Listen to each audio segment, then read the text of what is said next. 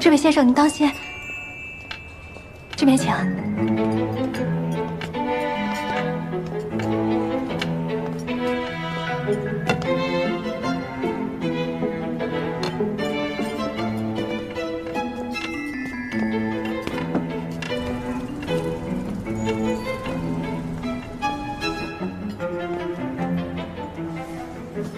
先生，您需要点什么？一会儿再点吧。好的，有需要再叫我。那边是有一位美丽的小姐吗？你看不见，怎么知道这边坐着一位美丽的小姐啊？你身上有夜来香的味道，听你的声音，想来应该非常美丽。我长得很难看，是有人眼瞎。你说的对，我现在已经看不到你的美丽了，我好难过。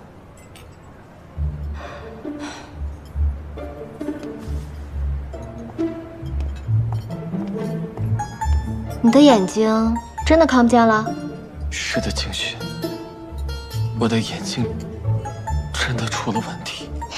骗谁呢？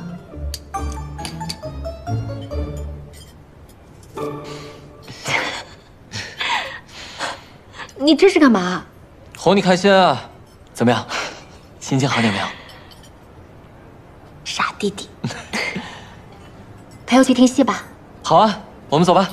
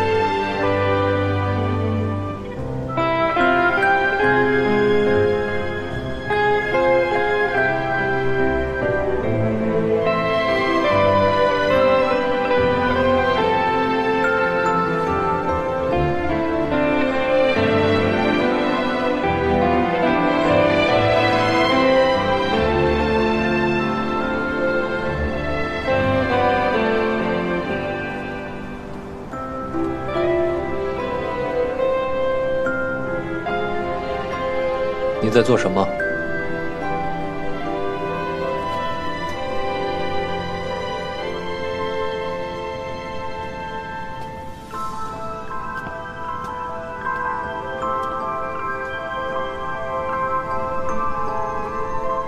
你吃血做什么？我病好了。你想回家了？不想。可是你也不能一直让我待在这儿。我知道你不想回家，但你也不能拿自己的身体开玩笑。再病一场，天天吊水吃药，你觉得舒服吗？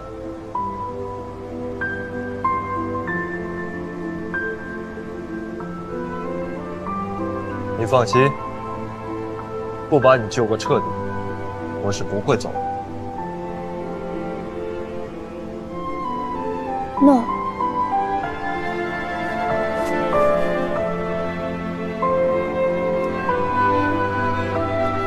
诺。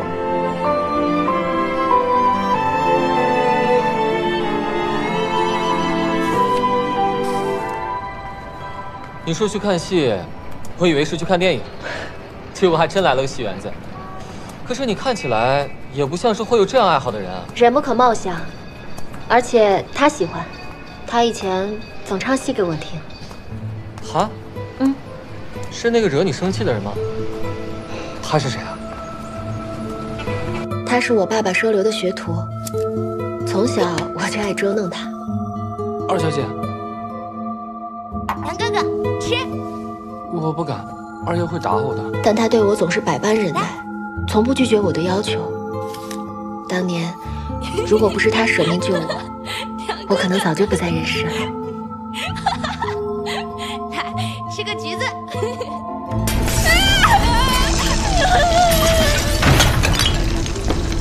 二小姐，二小姐，亮哥哥，我害怕。二小姐。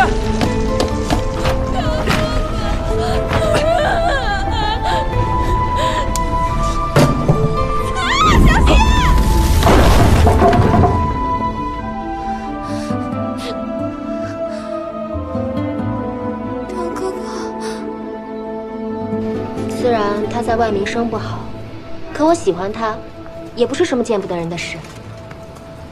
那你去医院，也是去探望的他？嗯。可是你要什么有什么，何苦去喜欢一个不喜欢的人啊？我知道他不喜欢我，我们从小青梅竹马，但他永远只叫我二小姐，对我只有客气和疏离。但他注定只能是我们秦家的人。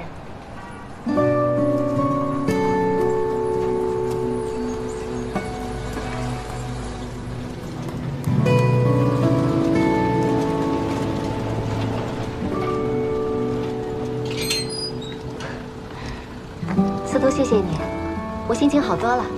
我今天也很开心。那我先回去了。静雪，我们能不能先当朋友？你不想让我追你，我可以答应，但是我很喜欢跟你说话的感觉。我朋友其实很少，但你是我真心想结交的人。司徒，你很善良，你这个朋友我静静学交了。这一次是非常认真的。那我如果送你花儿，你会收吗？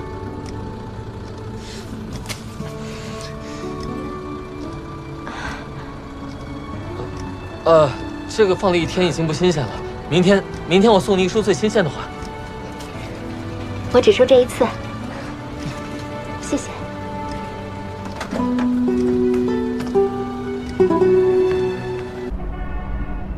你和厉叔叔有仇吗？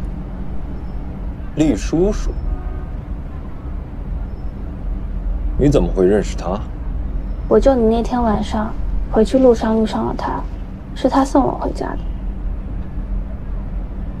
我和他是有仇，那晚要杀我的人就是他。哦。哦，你不害怕？他杀你，是在我认识你之前，与我无关。现在我认识你了，以后我就不会再让他伤害你。真勇敢，谢谢你保护我，小恩人。对了，我帮你报了合唱班，过2天带你去，认识同龄的朋友。谢谢你，沈先生。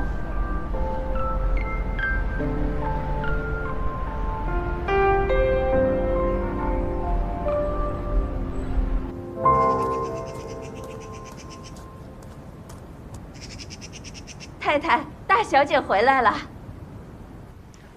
谢谢。来，小姐，我们上楼。来，慢点，慢点，慢点，慢点。沈先生，要不是您隔3差5的派人送信来呀，我都以为你要把我女儿拐跑了呢。米太太，沈某有句话想说很久了。您说，生而不养，父母之罪；养而不教，父母之祸。米兰虽然是你的亲生女儿，但她更是个人，你不应该由着性子随意打骂她。所谓舐犊情深，畜生尚且明白爱怜护子，而你却不知道这个道理。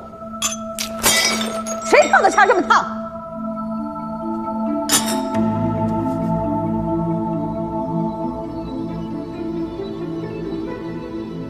我言尽于此，你若是不听劝子，我的报纸可不是只曝光池山鹰的事。你和米老板的矛盾，我略有耳闻，但我想，米老板应该不想家里的丑事公然见报吧？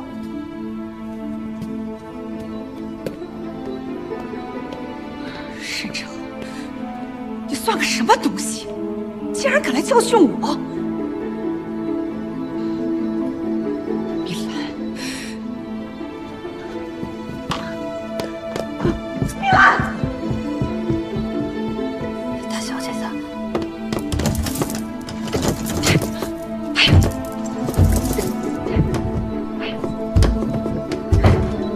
行啊，你个小东西，还敢造反了是吧？你别以为有沈之衡给你撑腰你就了不起了，你等你出来看我怎么收拾你！把门给我开开，开开！你有本事躲在里面，你有本事你出来呀你！你别以为你在里面不出声我就拿你没办法了，你等你出来的！把门给我开开，开！行，你给我等着！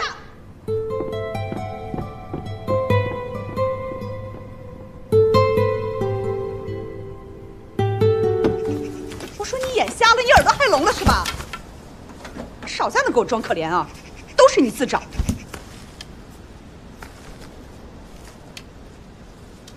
哎呦，你说你怎么这么不小心呢？是吧？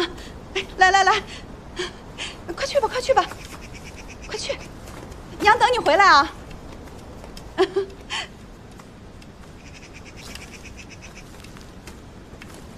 米兰，沈先生，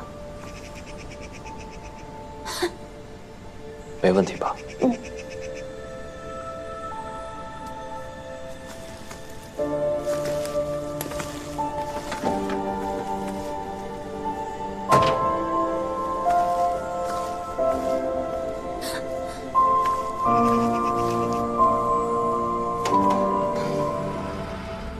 这不是你该插手的事情。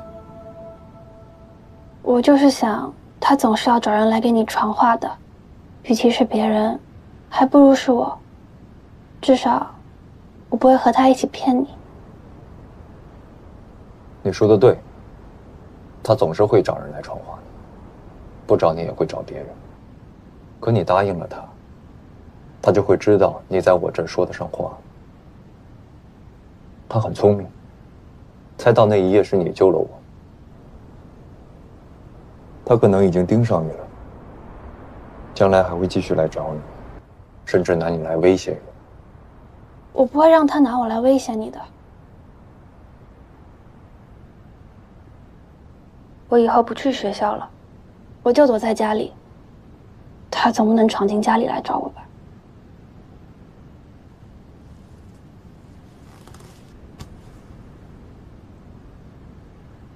但我不想你这样。我想你能出来好好感受一下这个世界，它很美好，充满了希望。我知道的。原来我躲在家里，是因为无处可去。可现在我躲在家里，是为了帮你。一样是在家里，心情不一样。我自己是愿意的。需要的话可以给我打电话。家里不方便就出去打。杂货店、咖啡馆，凡是有电话的地方，你都可以去借用，给他们点钱就是了。我刚刚就是借在咖啡厅的电话。真棒。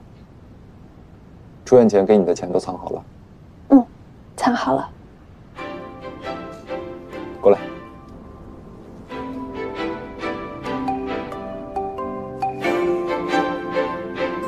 哭着回去，就当我方才骂了你。